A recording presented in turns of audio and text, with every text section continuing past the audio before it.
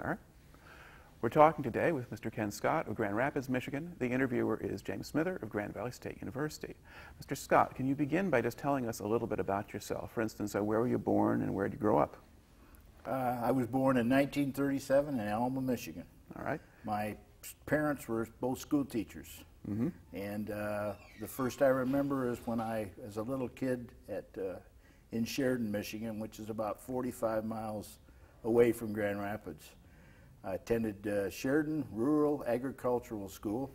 And how big was that? Not very big. It was a Class D school. Attended Central Michigan University, starting in 1955. Graduated in 1960. Commissioned as second lieutenant in the United States Army. I took 4 years of our senior ROTC. Tell me a little bit about the ROTC training. I mean, what did that consist of in the late 50s? I can be very honest with you. I don't remember a whole lot about college. Mm-hmm. I was not the world's greatest student. First of all, I was not prepared for college coming from a very small school. College was tough for me, personally. I was going to be a teacher. Mm-hmm. That's what I was going to do. But thank goodness I didn't do that. I stayed in the military for almost 25 years. But I recall not much about college life. Maybe it was one of those things you just put it on your mind because it wasn't a happy experience or something that was funny. I remember funny things. I remember funny things about 25 years in the military. All the funny things. I don't remember bad things. I remember funny things. Okay. Do you have a general sense of sort of how much sort of time you spent on the ROTC part, or what kinds of things they had you do for that? Well, back then, every male except Korean veterans had to take ROTC in college, first 2 years. So when we had a formation, we're talking about a pretty good, because there were 5,000 students there. At least half were males, probably, or something of that very. So when we had a formation, we filled the football field. We had a formation. The same thing would occur after I moved as a junior up to the senior program. So we had people to drill and march and do things of that nature. So I had a pretty good idea about how to put a uniform on, how to polish my brass. But that was it. I don't remember that much more. So they didn't give you things like any weapons training? Yeah. We had rifles and we did drill and got a chance to go to summer camp. In fact, I went to Fort Bragg, North Carolina. My first experience is between my junior and senior year. And they wanted everybody to go airborne. Well, first of all, I'm not ready to jump out of a perfectly good airplane that's going to land 10 minutes later. So that was not a big thing for me, was the airborne portion. I mean, it was fun. Probably the thing I remember most was a drill instructor, airborne, who stood, I thought he was humongous. He was just tremendous in size. He had shoulders that stuck out about 6 feet, and his waist was about a foot. And he wearing shorts and a little black T-shirt that said SFC something or other. And I was really impressed with this guy. He was in shape. He was tremendous. But I don't remember a lot more than that we went to Bragg, the red dirt or the red clay, and how it stained your uniform. I mean, it was fun, but it was nothing like active duty, and so I don't remember that much more about Bragg, except going down there and for the first time in my life leaving Michigan and going to Fort Bragg, North Carolina, and seeing what was there. But all right, now what made you decide to go into the military rather than become a teacher? Actually, my father said to me, you should take senior ROTC. My dad and my mom both were teachers, and I wasn't sure, but he persisted that I should take it, so I did. And at that time, you could ask for 6 months active duty. But when came graduation, and when I got commissioned, my orders reflected that I was an OBV2, which is obligated volunteer for 2 years, not a 6-monther like a lot of my friends were. So I ended up going to Fort Eustis, Virginia, to the Officer Basic course for the Transportation Corps. Do you have any idea why you wound up doing that rather than something else? Yes, it was based on my major. My major was industrial arts, so I would fall into a category as either ordnance, quartermaster, or transportation. And I didn't know anything about any of them. And so I thought, transportation, that would be a truck. Well, little did I know that transportation meant helicopters, it meant ships, boats, it meant trains, and it meant trucks. And when I went to the to the basic course at Fort Eustis, out of 65 guys in my class, I was the only one that was going anywhere. And I was going to Korea. My first duty assignment was going to Korea. So the other short tour. So the rest of these guys were OBV 6-monthers. Okay. There might have been an OBV2 in the bunch, but maybe not. And so but I was going to Korea. Okay. So those guys weren't really in long enough for it to make sense to send them overseas. No, a lot of them were not. There were a few, but a lot of them were not. So I was married. My wife was pregnant. And off I went to Camp Casey, Korea, with the 7th Infantry Division, and I was part of the 17th Transportation Battalion, and I got assigned to C Company, which was an armored carrier company. All right. Now, how did they get you out to Korea?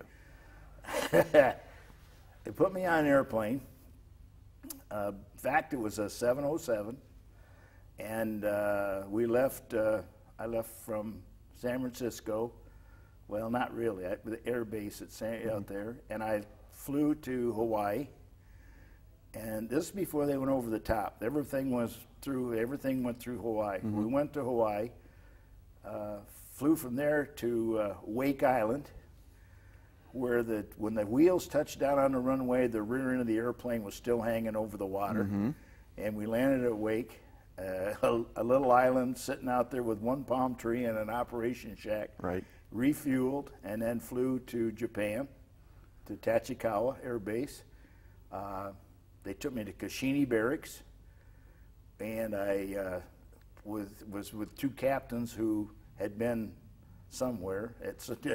Anyway, so that was and then we flew from there to Kempo Air Base in Korea, and got off the airplane, and that's the first time that I knew that I was I was no longer in the United States. The smell and the bullet pockmark still in the terminal building. At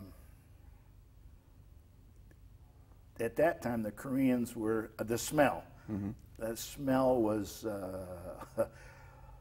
centuries and centuries of human waste into the rice paddies. Grew very large turnips. Right. I never saw anything that big in my life. I mean, I'm talking turnips this long, that big around. And that was quite an experience. Then I was transported up to Camp Casey, which is right about the 38th parallel. All right. North of Weejambu, and was assigned to the unit, and I soldiered 24/7. For supposedly a year. What did your duties up there consist of? I was a platoon leader. Initially, I was a platoon leader, and I was all of the special assignment jobs that were in the company. I was the unit custodian, or the secretary for the unit fund. I did everything. I was the junior guy. I was the mess officer. I was the supply officer. I was the armor. I was everything for the start. I was everything. And the maintenance officer, I spent all my time in the motor pool, preventing maintenance on our armored carriers. We were one of the first units in the United States Army that got the M113 armored personnel carrier. That's sort of the big box on Well, tracks. it's yeah, it's a little box on tracks and it floats. Mm-hmm. And the thing about the 113 was it was light enough it would float. It would carry a squad of men, and had a 50 caliber machine gun on top. And I support our particular company. We supported the battle groups. There were no, at that time, that's what they were called, battle groups. So I either supported the 31st or the 32nd or the old guard, the 3rd, or whatever, based on an alert. I carried the SOI, or the signal officer's instructions, in my shirt vest. And so when we would clear the motor pool in 30 minutes when alert was called. And by the time I was in the riverbed moving to wherever we were going, I'd get a message through my earphones, that I was to go to whatever unit, and I'd pull my SOIs out and determine which unit it was that we were going to, which pickup point we were going to. Now, is this about 1960 that you're doing this? This would be I got there in 1961, and I was there through 62.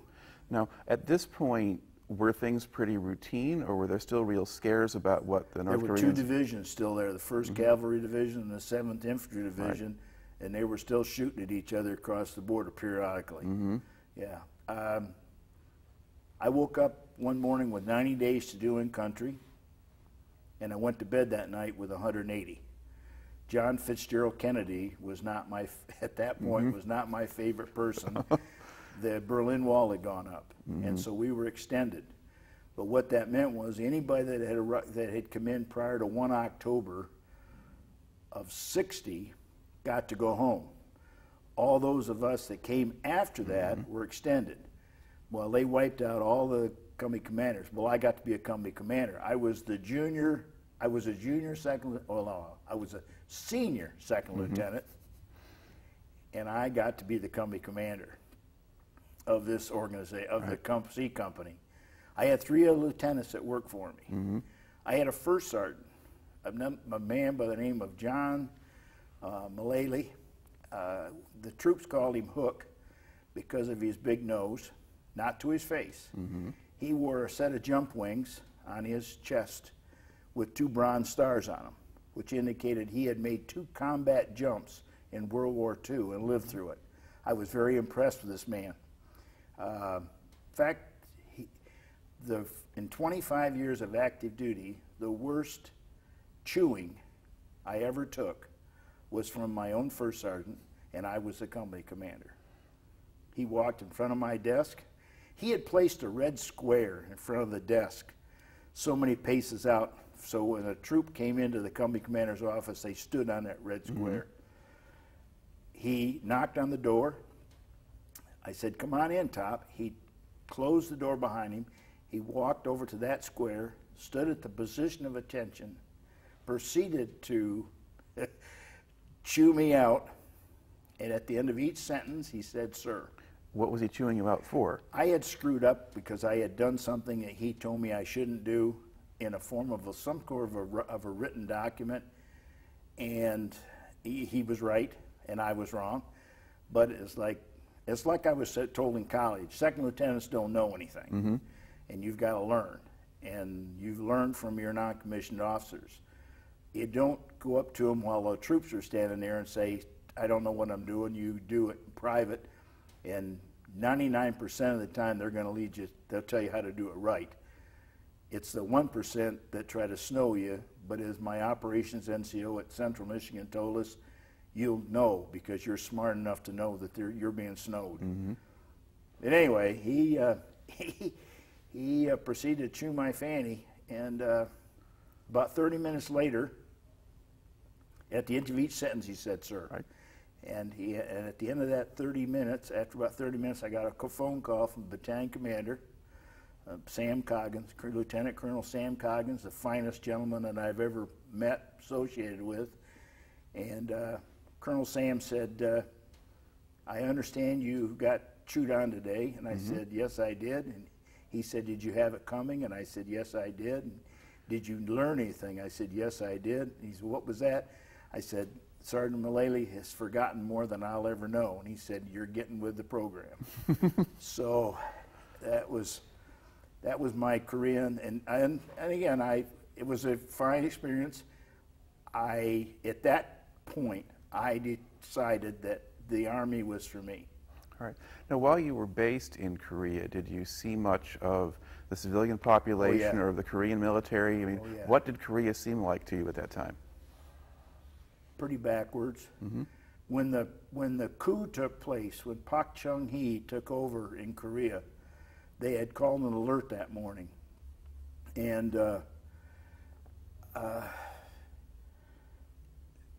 Park Chung-hee basically got the Korean people to pull themselves up by their bootstraps to extract themselves away. I mean, look at the country today. Yeah. And this guy was a strong-armed leader, and he basically, that's what he did. He just, and that was very noticeable. I went back to Korea 10 years after that, and I saw the 4-lane highways and the clover leaves, and the way that they were putting their stuff together. And that was very impressive. It was impressive to see Korea after that, especially after having been there, and then go back 10 years later and see what was going on. So when I left Korea, I came home to Michigan, picked up my wife and my son that I hadn't seen, and on his birthday, and we proceeded to go to Fort Leonard Wood, Missouri, as it was affectionately known as Fort Lost in the Woods. I was put in charge of the motor pool there as a lieutenant. I had applied for regular Army, and I appeared before the board at Fort Leonard Wood, which was very easy for me because all of my endorsements came from the 7th Infantry Division, which at that point made it very impressive that I was being recommended. Right. And received my RA, and then proceeded to be transferred to Fort Carson, Colorado, where I was taken to the 12th Cav, 4th Squadron, 12th Cavalry at Fort Carson, Colorado, with the 5th Mechanized Division. And I was the XO of a Cav troop. I was a senior first lieutenant, but they wouldn't give me a troop because I was not Cav. I was transportation. Right. And but they used utilized my skills because I come up with all the loading plans for the entire squadron, which was basically something that I had learned a little bit about in transportation. So I set up the loading plans. I was a lot of jobs with the Cav. I tried to branch transfer 3 times, and each time I would ask, I was told, no, you cannot branch transfer to armor. I just thought that being a Cav officer, or as they used to put it, clank, clank, I'm a tank, would be fun. I just thought that would be interesting. And then I left. When I made captain, I was transferred back to transportation. I was sent to Germany. So how long were you in Colorado then? We were, let's see, I got there in 62, later part of 62, and I was in Germany in 64. All right. And where in Germany do you go? I was at Mannheim, and I was with the 28th Transportation Battalion of the 37th Transportation Group, which was the premier transportation organization in the United States Army. And I was given the command of a heavy truck company, 10-ton tractors, big trailers, and we carried tanks all over. I commanded that company for over a year. Now this is, I remember funny things about this outfit. We moved a whole bunch of tanks from Mainz depot to the Nancy, it's spelled like Nancy, Nancy depot in France. And Charlie de Gaulle kicked us out of France. That's right. And so we had to go back in and get all of those tanks and bring them out. And they talk about GIs not being, I mean, GIs are smart. GIs are clever. one of the things that these guys did was they brought out German wine, or French wine. They bought French bread and bought this French red wine, which is very good. And then they took the loaf of bread and they stuffed the nose into the bread, and they put it in the tube, the 90-millimeter tube on the tank. And they was in locked position. So when they came across the border in France, the gendarmes would get up on the tank and they'd open the hatch and they'd look down inside, and they didn't see anything in there except cables or whatever, and they'd close the hatch and the driver would then proceed. Well, before they go into Mainz, they would come into Mannheim, and they would park the vehicles, and then they'd go out and they'd unlock the travel lock position, pull them and elevate the tube, and the stuff would slide right out. So they would get the loaf of bread and the bottle, and all this stuff would slide out. Now we're talking up to 16, 17 tanks at a time. Now that's a lot of red wine. And I used to get the bread. They'd bring it into my office and dump bread on. I never got, once in a while I'd get a bottle of wine, but most generally that was good. And that, you know, I remember, these are the type of things I remember about Germany. But we did move a lot of tanks. We hauled them all over. Now, what did Germany itself look like at that point? How well rebuilt did it seem to be after the war? The Autobahns are unbelievable. They don't allow much truck traffic on there at that time. They didn't allow much truck traffic. You had to get special permits for us to run those tanks up and down those Autobahns. They looked about as thick as a runway on an air.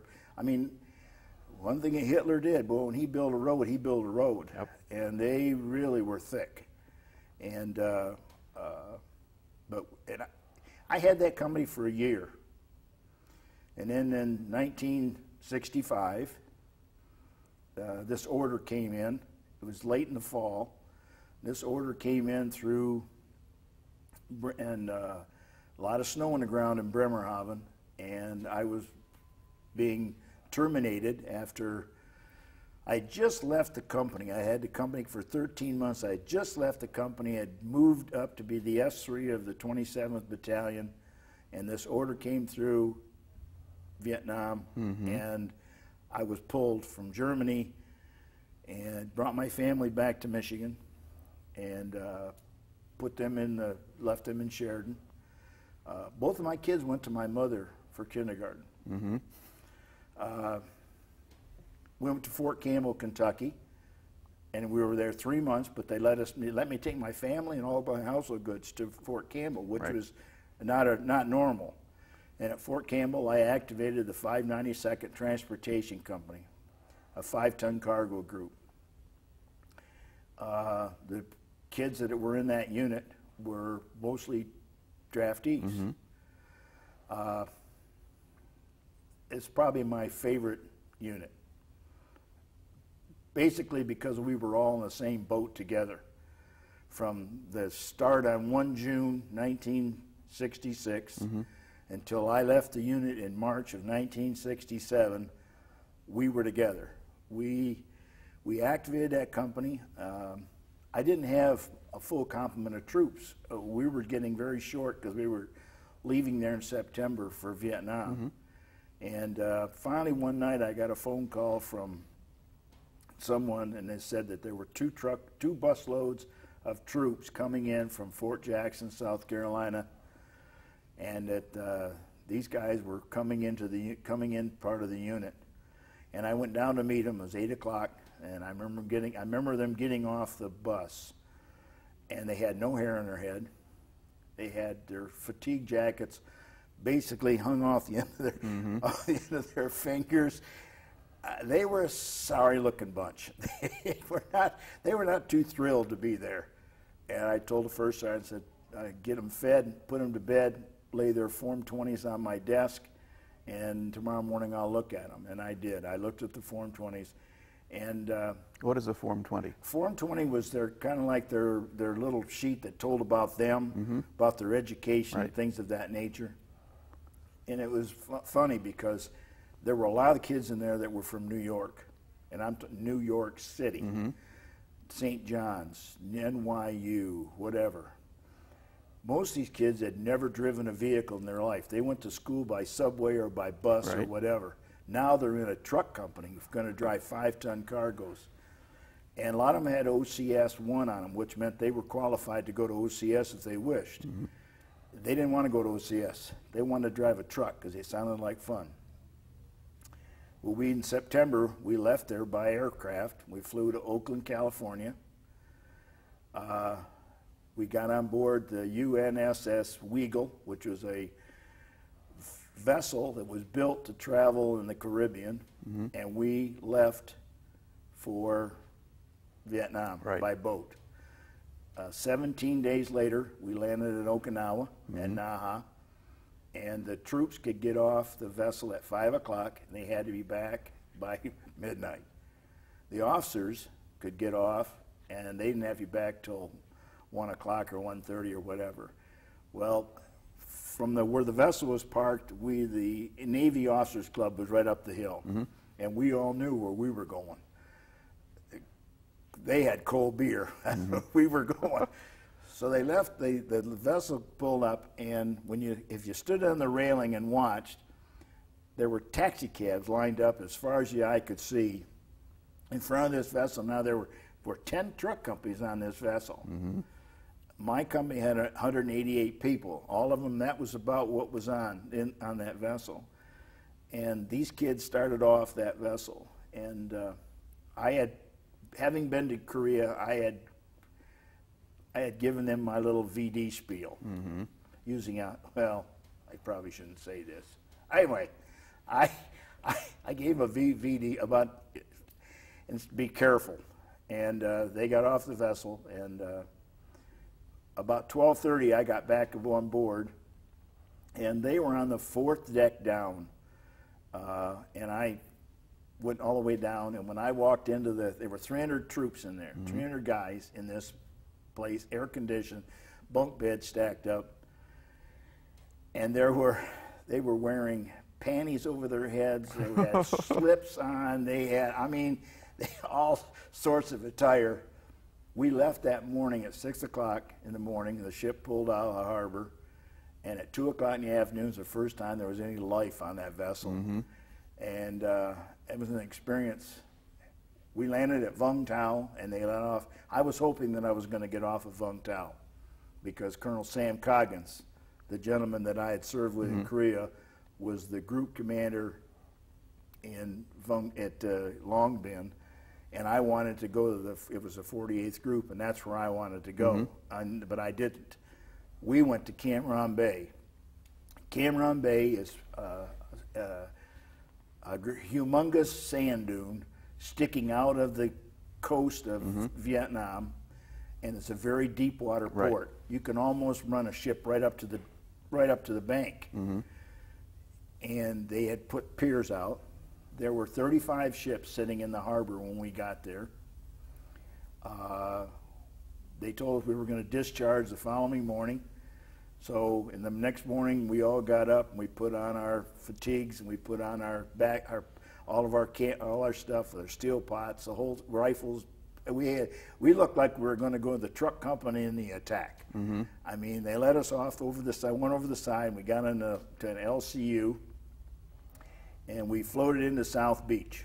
And when they dropped the ramp, I'm standing there and I'm looking up at the shore, and there's 2 buses sitting there with friends of mine standing there by the buses, laughing their heads off, because literally we looked like we were ready for combat. You were invading the beach. We were invading the beach. We were doing a frontal attack on the beach, and it was just a hoot. And off the ship, this LCU, we got off, got on the buses, they took us over to this barracks, and then a little later they came and got me, and they took me in the Jeep, and they took me where I was going to have my company area, which was nothing but sand. Cam Ranh Bay was a humongous sand dune, just huge.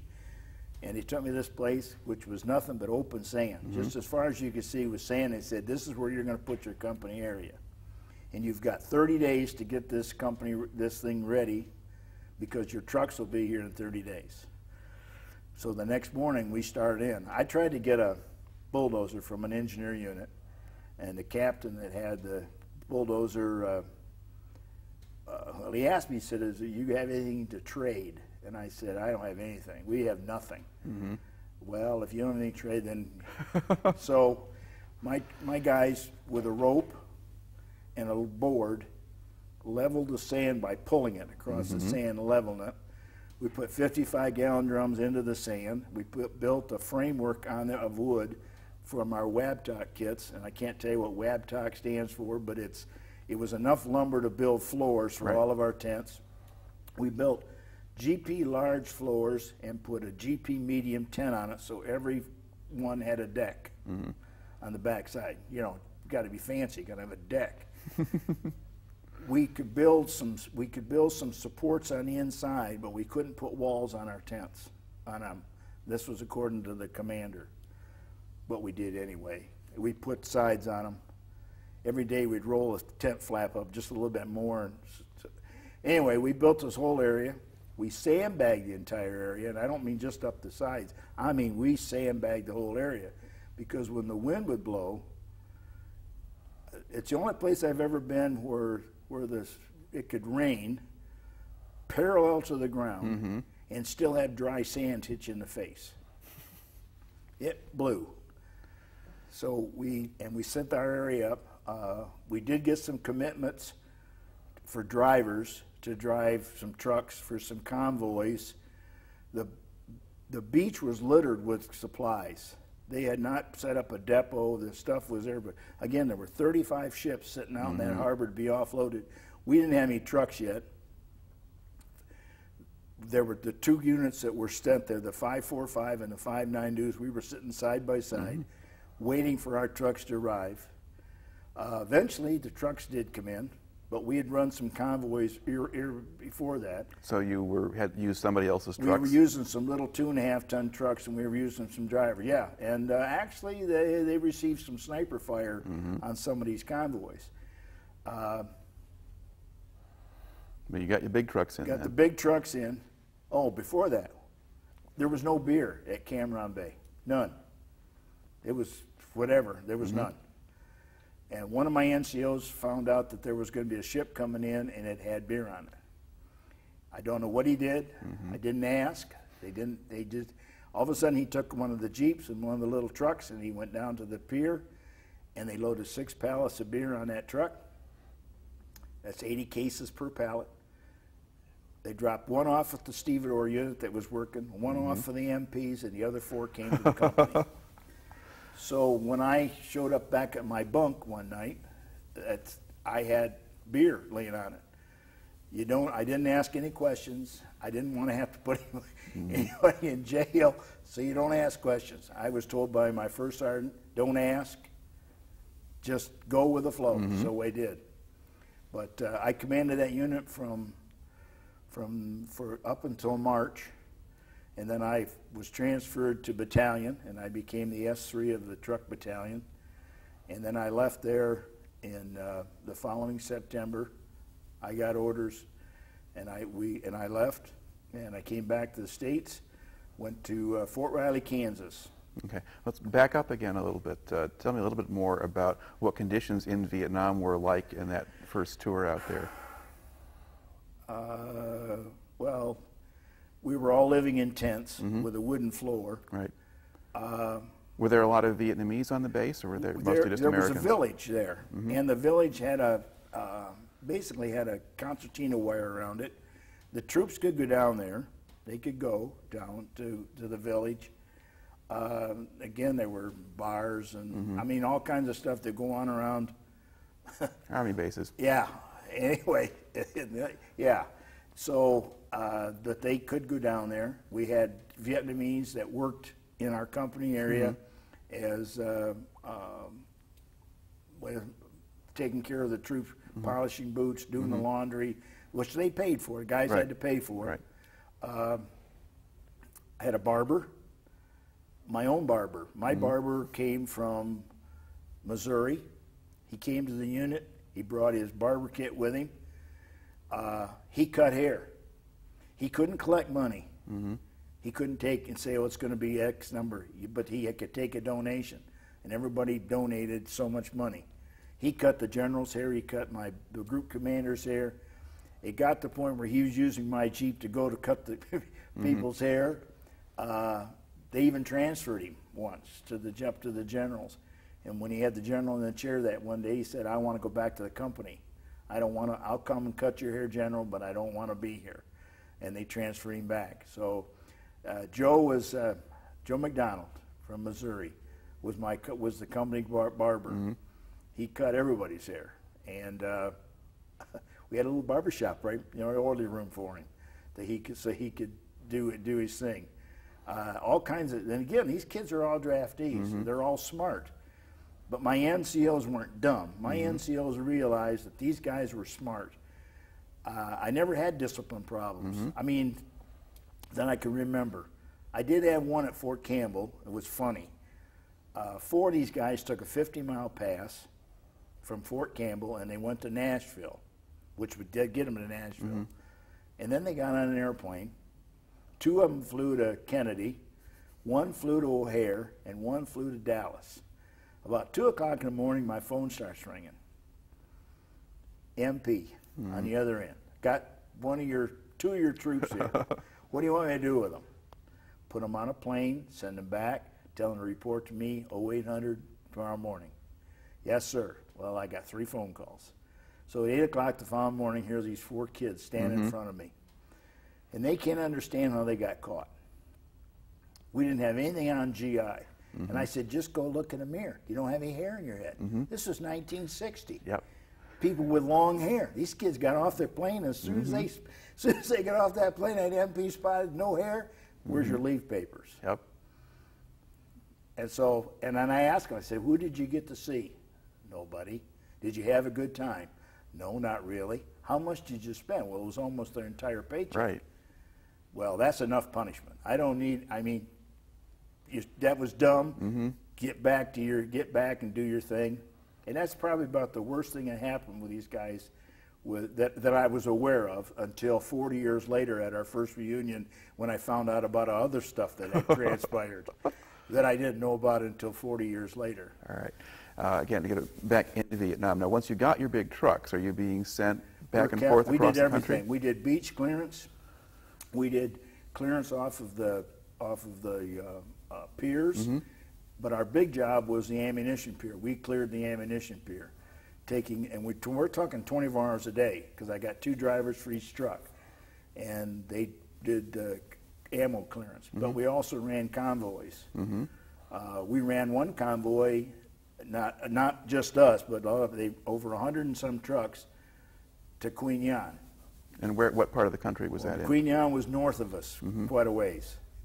They could have carried everything we carried up there in an LST and done the same thing. But they wanted to prove they could run a convoy, so we ran this convoy all the way up to Queen Yan. Beautiful trip. I mean, you'd drive around, come around the curve, and here'd be this little village sitting down on the beach with the palm trees swaying and the little huts and the beautiful beach and the water. I mean, what a picturesque spot. But we're running a convoy up there with all this stuff. I joke about that we took up stewed potatoes and we came back with stewed tomatoes. I don't know what we were carrying. It didn't make any difference. It was just to say that we did it. Because the coastal highway or any of the highways were places where there could very easily be sniper attacks or ambushes. Anywhere up through there. But these are beautiful. Just the beautiful beaches and stuff all the way up to Queen Yan. Just gorgeous. And I always thought that Cam Ranh Bay would be what a place for a resort. Except the South China Sea had an awful undertow. But with a deep water port, and you could put hotels out there on that thing, and with the beach itself. Now there was a hospital unit that was on one end where they took a lot of the wounded guys, but their problem there is they had a lot of sharks in that particular area. The South China Sea wasn't so much, but it was a terrible undertow, and periodically we'd take trucks and the kids get the guys down, and they'd get a chance to go in the water and frog around. There was a lake on the island on Cam Ranh called Tiger Lake, and I know some of the guys that had gone walking and they had found tiger tracks in and around that thing down there. Biggest thing we had bothering us were the geckos, and they loved pound cake. We had a couple of them that would come up on the deck. You could actually almost feed them by hand. And they were pretty good sized. And they'd come up on deck with either red head or blue head, and you could feed them that.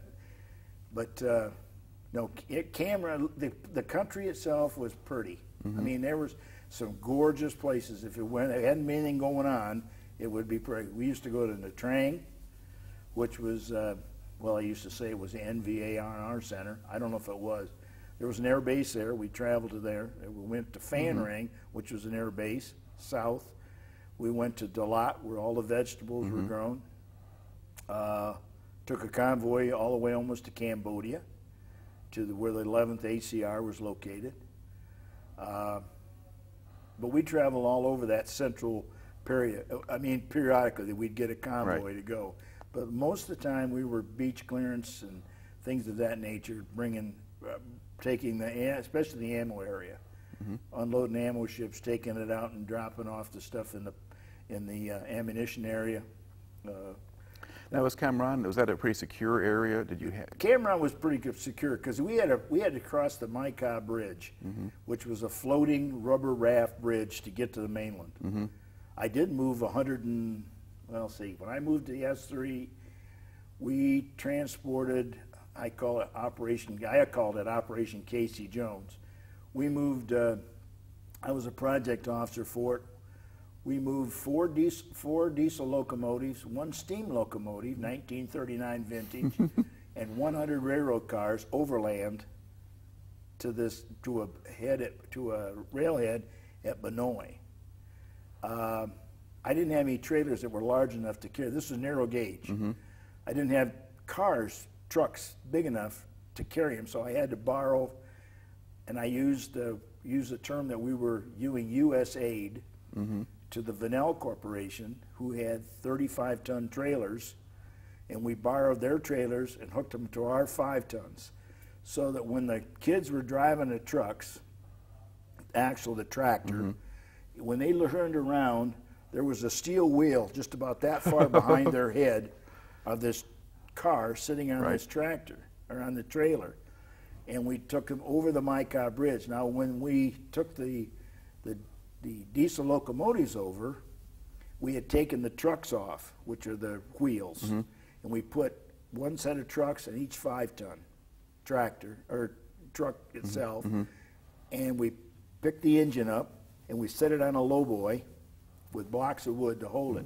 Well, when it crossed the Micah Bridge, the truck was actually going uphill. The tractor would be like this, going across. And there are big rubber grommets holding the air into these things. We'd pop those grommets. And there was a guy walking behind, and there was another vehicle coming behind him with an air pump, and they'd fill them again and put the new rubber thing in it to hold the air in, while we took those tractors, take them across one at a time.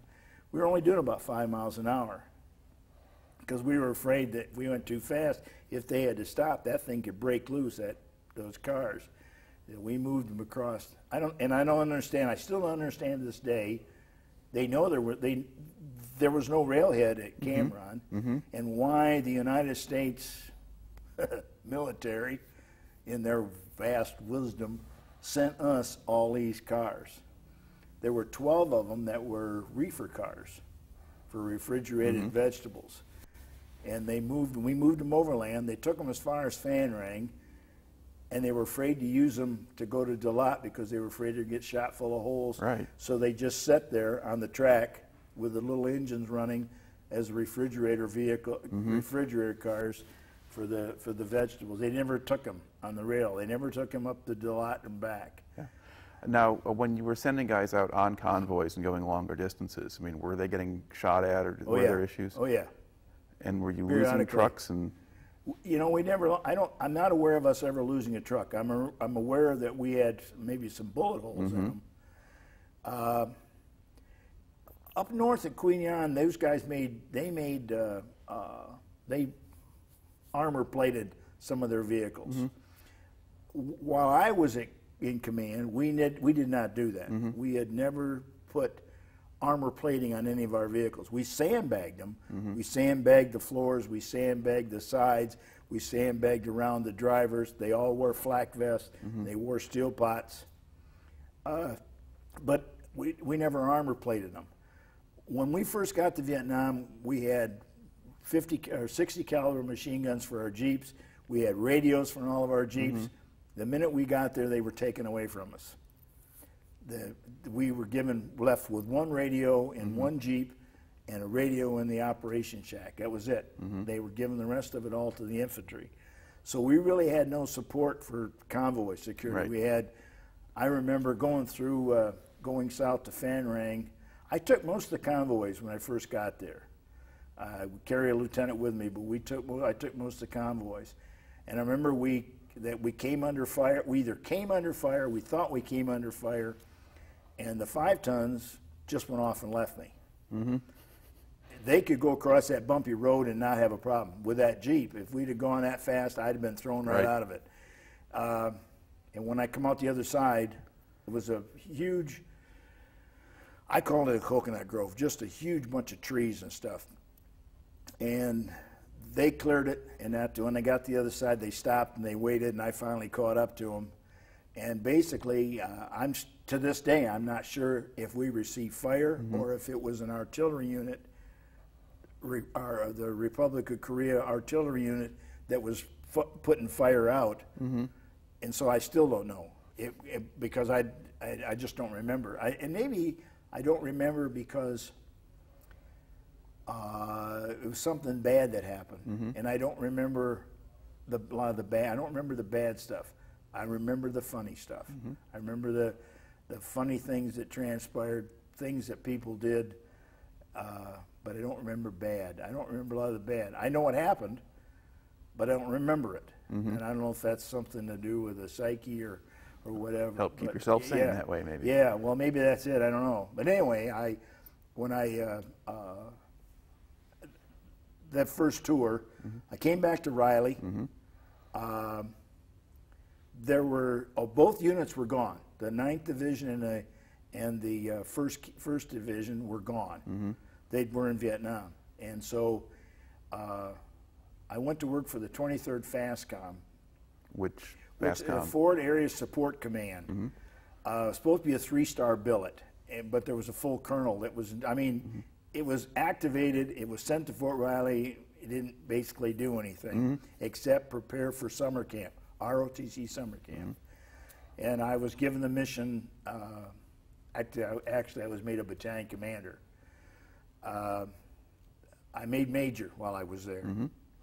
And the colonel told me, he said, what you're doing is you're going to prepare for summer camp to provide transportation support for summer camp. So I was given a battalion, which was kind of not really I had units, I had guys, but not like a real, battalion. But anyway, we got ready for summer camp. Come August, when summer camp took place, and I received orders, and I went to Fort Eustis, Virginia, and I went to the advanced course. I finished the advanced course. Because of my short tour in Korea and my short tour in Vietnam, I didn't go back as fast as a lot of guys did in transportation. I got a little bit longer. But then I went back, only this time I went back and I went to Long Binh and Saigon to the 4th Transportation Command. Okay, now when did you get back to Vietnam then? I went back in 69 to 70. And I was at Saigon. And I was made the vessel movements officer. Now I knew nothing about vessel movements. Why? That means on boats? Earth, yeah. Why on earth I was sent there? I'll never know because it had nothing to do with trucks. The 4th Transportation Command was operated the ship terminal in Saigon and at Newport. That was it. That's what they did. And I went to work as a major. I went to work for a first lieutenant. He was the vessel movements officer. He knew what he was doing, and I had no idea. Well, as it came to pass, when I moved then they transferred us housing-wise out to Long Binh. And now, where was Long Binh relative to Saigon? Would have been out near the air base. Would have been to the east of Saigon. Big complex. Long Binh was a big complex, and it was near. We were away from Tan Son Nhut, but we were in that general vicinity. And I was given the mission of coordinating the transfer of the 48th Transportation Group, which was a truck unit, truck outfit, to the command of the 4th Transportation Command. Well, at least I knew what a truck was, and I went out. So I was the guy that did literally the transfer, so that when the headquarters staff left from the 48th Group, the 4th Trans Command basically took over their headquarters building, and I became the highway operations officer for the 4th Trans Command. A friend of mine by the name of Frank Friccione was the terminal operations guy. We were basically side by side in this building, and the G3 took over the billet that the commander of the 48th Group had.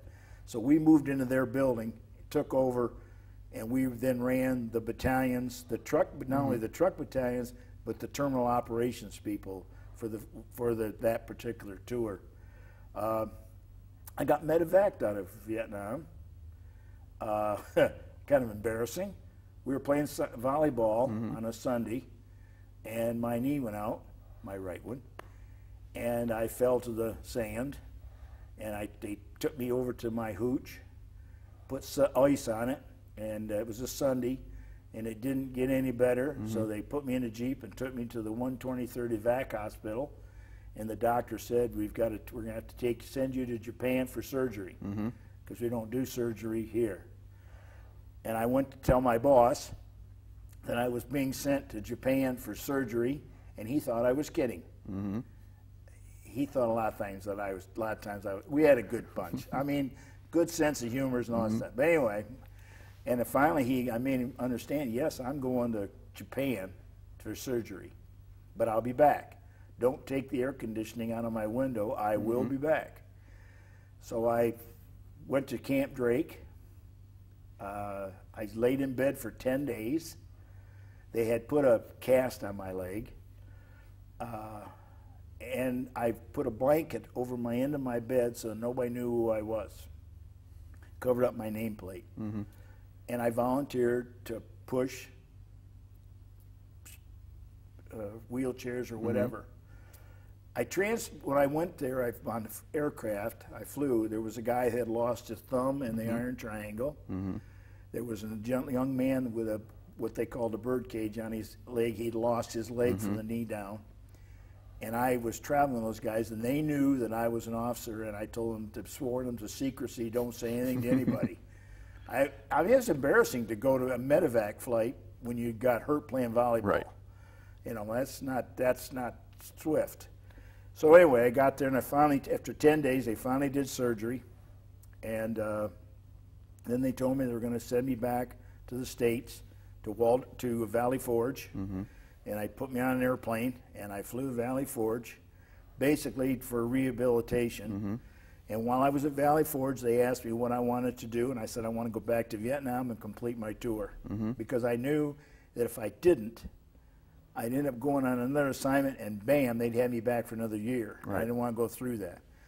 And they said, well, you can't do that. And I said, well, put it in anyway. Well, they did, and I got it. So I ended up going home, coming back here to Michigan in October. First day of bird season was 20 October. I got a cast on my leg and a hip boot on my leg, and I went bird hunting to get my leg ready. So I strengthened it up. So then I went back to Vietnam. I got back to the replacement depot, and I finally got to a phone, and I called Frank Friccione up, and I said, come and get me, because they're going to send me somewhere else. And so he came, I signed out, and I went back to where I was, went back to my unit, to the unit. Did you still have your air conditioner? I still had my air conditioner in the wall. It was still there. but they had taken all my clothes and shipped them somewhere, and I lost 2 foot lockers of stuff.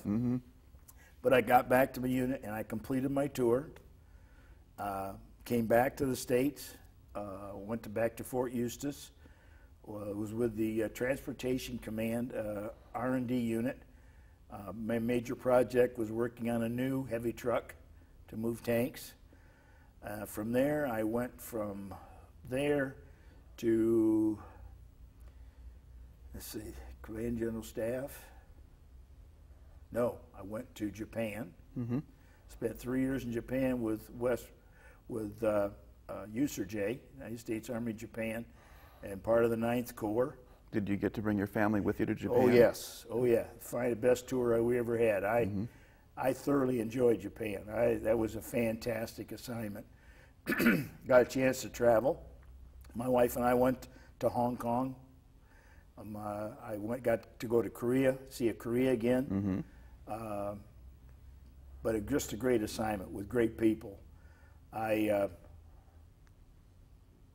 was told that I would not go to Command General Staff College. I didn't know why, but they told me I wouldn't go. So I started taking it by correspondence. And in fact, one day I was sitting in the operation. I was on duty, duty officer, and I was in the operations shed, secure area, and I had all my maps up on the wall, and I'm sitting there, and the door opened behind me, and I heard this voice say, asked me what I was doing, and it was General Jack Guthrie, who was just a peach. I mean, this guy was unbelievable. 3-star, just fantastic individual. His wife was just the sweetest lady. And he says, what are you doing? And I said, I'm working on avenues of approach for this particular problem. And he came over and he's looking at the map and he said, it's right here. And I said, no, sir, I think it's right here. I think this is the one. Well, I think it's this one here. He said, well, when you get your Blue Goose back from Leavenworth, you come and tell me. The Blue Goose was the answer sheet. So I submitted my stuff, and it came back, and I was right. So I took my Blue Goose, and I went up to the front. I went up, and his chief warrant officer, administrative assistant was there, and I said, is the general busy? He said, no, he's just sitting in there. I said, can I put my head in? He said, sure, go ahead. Well, anyway, I walked by the chief of staff's office, and I walked by the 1-star general's office, and I opened, and I knocked on the door, and I stuck my head in, and I said, you were wrong. Well, they heard me. They thought, oh my, no, and he says, no way. I said, yes, sir. Here it is, right here. And so I went over, and I'm standing by his desk, and he's looking at the Blue Goose, and he's saying, no way, and the chief of staff and the 1-star sitting there watching us, and wondering, what in the world is this lieutenant colonel saying to this general about how wrong he was? Or major. I was still a major. Anyway, I completed Command General Staff by correspondence. No more than completed, and I got picked up for the regular course. So we went back to Fort Leavenworth, Kansas, outside the prison, by the way. Right. And 10 months of study and everything. This was a point when I didn't think I was smart enough to work on my college degree, master's degree, and still do Leavenworth. I just didn't think I was capable of doing that. But I got 12 hours towards my master's because I completed Leavenworth. Right. So from there, we went to Hawaii. And I was a staff officer at Westcom in Hawaii. And on Wednesdays was PT day for the rest of the staff. So Wednesday afternoon, my secretary was taking college courses, and I had found out that Central Michigan was there with the Air Force, and so I started working on my master's degree at the Pink Palace, which is Triple Army Medical Center, and I started going to class to get my master's. I went for 6 months. I took Friday from 5 o'clock until 10, all day Saturday, all day Sunday, 3 weekends a month of the month. The next to last weekend was for study, to do whatever I had to do. 6 months later, with my 12 hours, my 18 hours, I had my master's degree in management. Did well on my master's degree. I thoroughly enjoyed it. Came back from Japan, and when we were in Hawaii, my son graduated from high school. Fact matter is, on the other day we were sitting there, and he called me and said was on TV. And I said, "How's that?" He said, "On YouTube." And I said, ask him. He said, YOUTUBE, and then when you get there, click on Barack Obama basketball. And I said, okay. Sure enough, kicked it on. Barack Obama went to Punahou High School, a private school in Hawaii, playing basketball. My son went to Mauna Loa High School, and here he is playing basketball against Barack Obama. So anyway, he finished high school. He could have gone to U of H, real cheap at that time, as being over there, because they was school. But the credit hours were not transferable back to CONUS. No school back here in the continental United States accepted those credits. Yet they got a marine biology program that's world famous. So anyway, he decided to go to Chaminade for a year. So he was going to Chaminade. In fact, it was the year that Chaminade beat University of Virginia when Ralph Sampson was their center. Well, it's very difficult to beat 5 players and 2 striped shirts all on the same floor. No way was there going to happen. It was kind of a anyway. We stayed there, and when we left Hawaii, I had asked for ROTC duty. I wanted to be the professor of military science at Central Michigan, but they already had a gentleman got in there a year earlier, and the only job open was Northern Illinois University, which is a MAC school. So we went to DeKalb, Illinois, which in the summertime you can't see anything because the corn's so high. But in the wintertime you can see forever. You can see forever because there's nothing there. But anyway, my son, I was a professor of military science at Northern for 3 years. Good job. I really got civilianized being at a university like that. And my son eventually took the ROTC program. My daughter at that point was also a student at Northern Illinois. Both of them are graduates from Northern. My son went in the Army, military intelligence, Fort Huachuca, was sent back to the 25th Division in Hawaii. So he lived there for 3 years, and he served the 25th for 5 years. So he pretty well, my daughter finished up at Northern. In the meantime, I finished my 3-year tour. I was ready to retire. I was ready to get out, and there was no job available back here in Grand Rapids or anywhere in this area. In 1985, when we moved to Grand Rapids, that was our 26th move. We've lived a lot of places. We've lived across the central portion of the United States between Fort Eustis, Fort Leonard Wood, Fort Riley, Fort Carson, Colorado, Leavenworth, Kansas, and Fort Campbell, Kentucky. There is no place on this green earth as nice as West Michigan. I mean, there's just no place else. As far as I'm concerned, this is it. This is home. This is where everything's at. I love the 4 seasons. Not really crazy about all the snow, but I mean, it's a great place to live, great place to raise your family. I mean, with the thing we got. But anyway, I couldn't retire, didn't have a job. So I got a job at Fort Sheridan, Illinois. And I spent 2 years there as the director of logistics for the post. And when it finally, I kept harassing Lieutenant Colonel Dick Hargrove, who was the guy in charge of the ROTC program for the Grand Rapids Public School System. And I harassed him for 2 years, 3 years, about a job. Finally, one day when I called, He said, hey, there's going to be one open come November. I slapped my retirement papers in. I had 90 days of leave coming. My wife and I came back to here to Michigan. We lived at Rainbow Lake, just above Gowan. Okay. I actually know where that is. You know where Gowan is? You travel up north, just north of Gowan, cross the road that goes to Truffet, or as you want to be French, Truffant, and go to Rainbow Lake. We stayed there, and he had built some condos up there. We stayed there until January. We bought our house here in Grand Rapids. I taught at Union for 4.5 years. I taught at Creston for 1.5 years. When Dick Hargrove retired, I became the director for 8 years.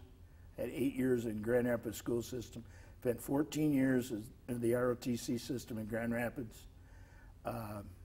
Thoroughly enjoyed the kids. Kids are fantastic.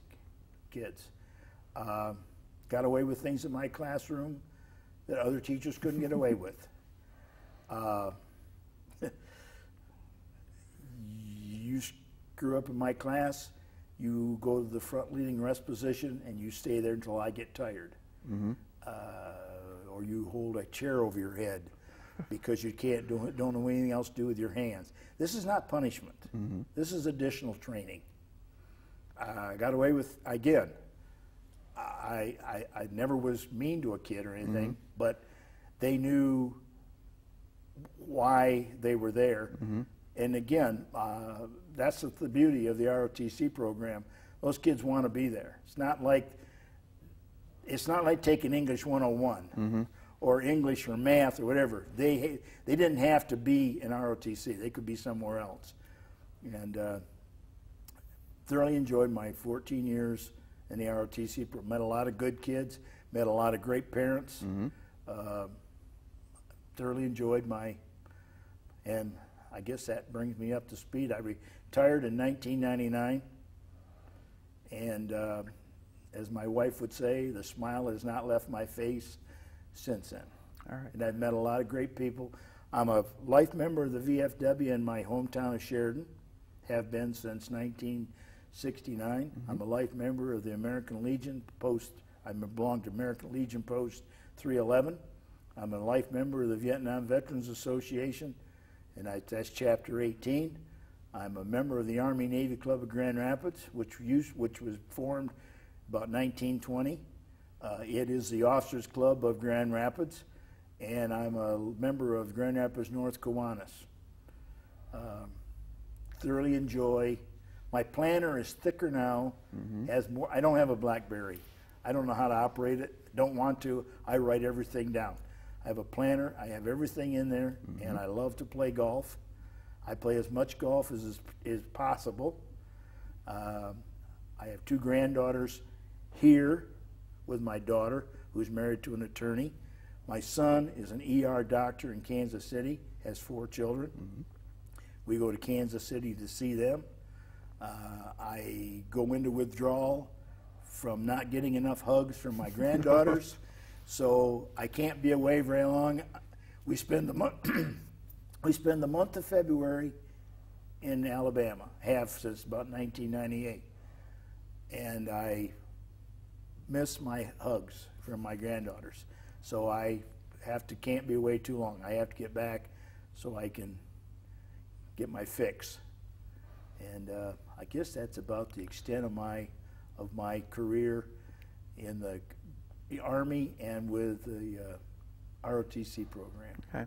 Now I'd like to kind of ask you a couple of questions about things. You were in the Army for a long time, and a lot of things happened. I mean, the whole Vietnam thing happened, and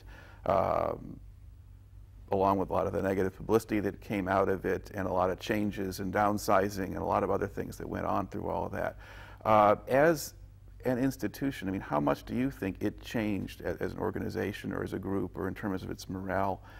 Did you notice much of a shift? I don't recognize today's Army from what I knew. What's different about it? I think probably the technology and the smartness of the kids. I mean, you you don't do the things that these kids do today with technology, with the McNamara 5 million or whatever that number was. I mean, these kids today, these kids are smart. At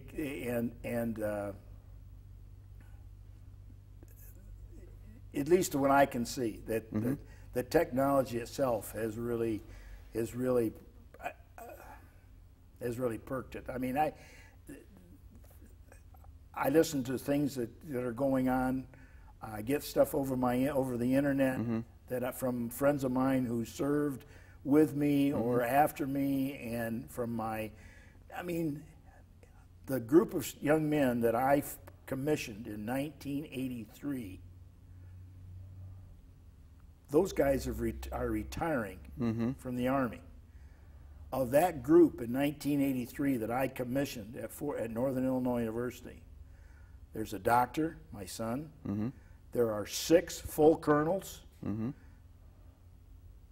Of those 6 full colonels, one's a female. There's, of those 6 guys or gals, 3 of them, I believe, are going to make brigadier. 2 of them are brothers. They're twins. That was a fantastic group of kids. These kids have really gone and done things. The group of 82, they have 2. There are no full bulls in that bunch, but those guys are all retired as lieutenant colonels. And here I'm getting, and it makes you feel old because I'm getting an email from them, and there's, we're retiring. I got this many kids, and they let me know what they're doing. I mean, that's fantastic. I mean, the internet is unbelievable. And you think about just something that simple, and all the other things that these guys have got, and the soldiers today have to work with, technology-wise. It's fantastic. Now, I got to go back into when you were still in. At the point when you went to Northern Illinois to start teaching, you're going from the military and you're going onto a college campus in like 1971. How did people 1980. there? 80. Okay, so that's later. Sorry, later. So that's post-Vietnam to some extent. How did people treat you or respond to you at that point? Were they just another colleague? Was there some degree of tension, or some people who maybe weren't sure they liked the military? Or oh yeah, yeah. I don't know how to say this to a person who is a professor. I used to be invited to all of the get-togethers that the president put on. That was the most boring thing that I ever had to do. So things don't change that much then? They still can be. If you could not talk on a level about their subject matter, you couldn't walk up to them and say, gee, the weather was great today, wasn't it? I mean, they'd look at you like you had your head screwed on crooked. And it was boring. I mean, there were exceptions. There were people that used to come to my office and have coffee with me, okay? Pro-military. My boss was a female, the provost. She was a super lady, but she was a mathematician, PhD. I had nothing whatsoever in common with her. I mean, she was a great boss. She left me alone, but nothing in common with her. When the Vietnam vets came home, they were treated with disrespect.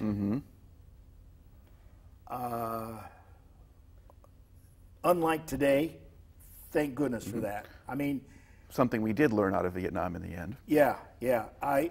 Now, I do not recall ever having anybody spit on me or anything like that.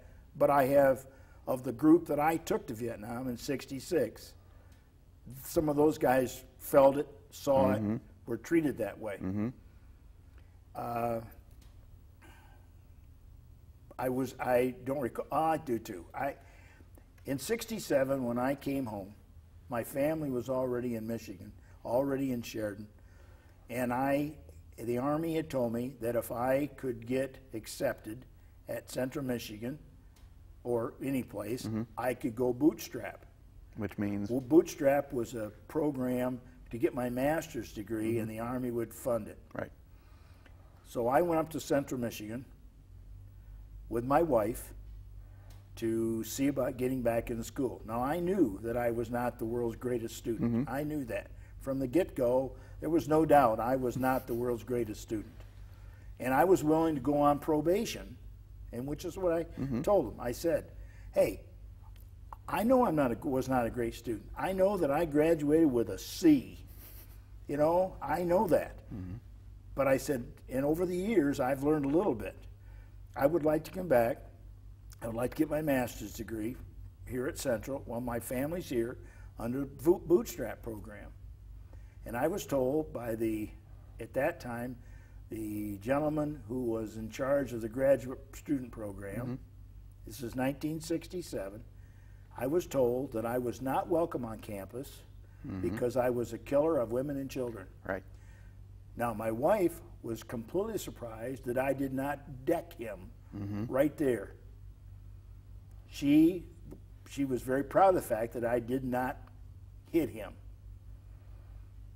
And so when I left, my professor of military science, who at Central was then working in the finance office over there, and I went to see Colonel Burns, who was working on campus. And that's what he just said, you're probably better off not coming back up, you know, because that's the way it is. The funny thing is, about a week and a half later, I got a letter from Central Michigan wanting money. Oh, well. The vice president, and I responded to the letter. He couldn't believe that anybody had said that to me. Well, my wife was there to listen to it. So, but anyway, I fooled him because I still got my degree from Central Michigan, and I got it in Hawaii and Central is one of those schools that has a very large program associated with the Air Force. Right. And a lot of officers are Central Michigan graduates with a master's degree. And so I fooled them. I still got it. I didn't get it in what I wanted to get it in, but I got it. I got a master's degree. And the military didn't care. The military could care less. If it was an underwater basket weaving, they could care less. All they cared was the fact that you had a master's degree. Now, to look back on the whole thing now, if you're kind of advising somebody, you know, coming out of high school or college or whatever, are there people you would encourage to go into the military, and if you did, for what reasons? I think that every 18-year-old should have to serve their country. Now, I do not mean that to say that they have to go in the military, because there are other things they can do for their country. It's very easy to tear down something that you have not had to help build. I always felt that in the ROTC program, the junior ROTC program within the high school, that if we had done our mission, when a young man or young lady went to a Tiger game, a Whitecaps game, a Griffins game, a Lions game, or whatever, and when they said, we're to say, ladies and gentlemen, will you please rise for the playing of the national anthem, that they knew enough to take off their hat and place their hand over their heart and stand at the position of attention to show proper respect to the flag. You can watch, I can watch tonight, I can watch the Detroit Red Wings and the Dallas hockey game. And I can assure you that if the young lady from Detroit sings the national anthem, and as they pan the audience, that I will see a number of young people and old people who will not put their beer down, will not have their hand over their heart. Yet I will see some that can. I don't expect that the foreign hockey players will stand to do that. I do expect that those and there aren't that many of them, Americans, to do that. But they don't know any better. The parents don't know any better. Nope. The kids don't know any better. And I think that's really too bad, that they don't know enough to show proper respect for the flag. I got a problem with the United States Congress that they haven't made it a criminal offense to burn the flag. But there's, you know, that's just the way they are. I don't know. I'm 70 years old. I fly the American flag. I have it lit, so I fly it 24 hours a day. I do not bring it down. I mean, I know the governor can say if you put it at half staff. There's only one day that you put it at half staff, Memorial Day. And you bring it goes to half staff until noon, and then it's put back up again to the top. I support the troops. I don't necessarily support the war. I'm not sure that there's one American life that's worth that entire country. I do think that eventually, at some point in time, and maybe it's now, we are going to have to fight the religious, I'm not sure right or left or whatever, because they want to bury us.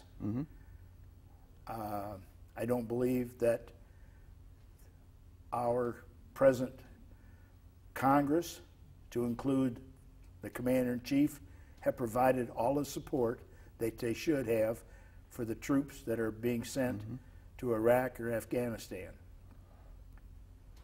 And I know that there are many officers out there who would say, well, you don't support the troops. Yes, I do. I do support the troops, and I feel that way. I think that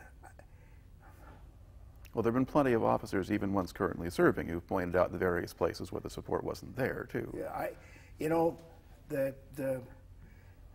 I never worked for a commander in almost 25 years of service, whether it be at the company, battalion, the group, the division, whatever level. I've never worked for a person who did not try to surround themselves with the most capable people that were available to them. And as a political statement, I do not believe that the Commander-in-Chief did that. I don't think, I think he did a disservice to the troops because he did not surround himself with the best people available. Colin Powell was a great general. He was a super Secretary of State, and I think he was lied to go, and he was the only person that could go in front of the United Nations and say what he said and be believed. And I think he was fed a bunch of BS by someone, and he took the fall for what went on. His fault was being a good soldier. He had an order and he followed exactly it. Right, and I just think that transpired. That happened, and for a year after that happened, you never heard anything out of him. But you heard a lot of stuff from Mr. Rumsfeld, who I think was the lousiest Department of Defense person we've ever had in office. I don't think that Mr. Cheney is worth it. And let me put it this way: I am a conservative person. I don't know that I've ever voted Democratic. I don't think. Maybe I have. But I just cannot believe that what transpired in Washington, with people being lied to and that bothers me because I don't think I think you should tell the truth. I mean,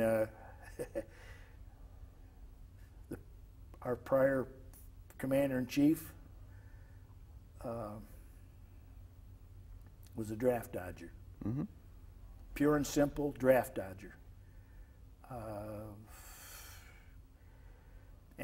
But the people of this country elected him twice. Ran off to Canada.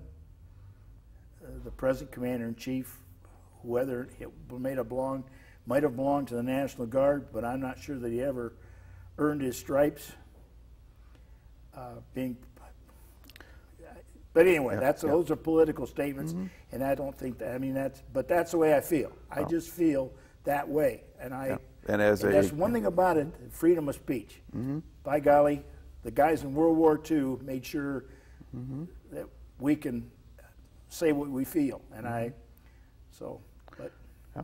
All right. Well, you know, as a career military man, you speak with a certain degree of authority on a point like that. Well, yeah, because you went through it, and yet, and part of there is an issue of trust there. I mean, you are being trusted to do your job, and on some level, you have to trust them to make the right decisions, and that can often be a hard thing, because in the end, I suppose we're all people. Yeah. All right. Well, this has been a very, very fine conversation, and thank you very much for coming in and talking to me today. Anytime. All right. Now, at this point, we can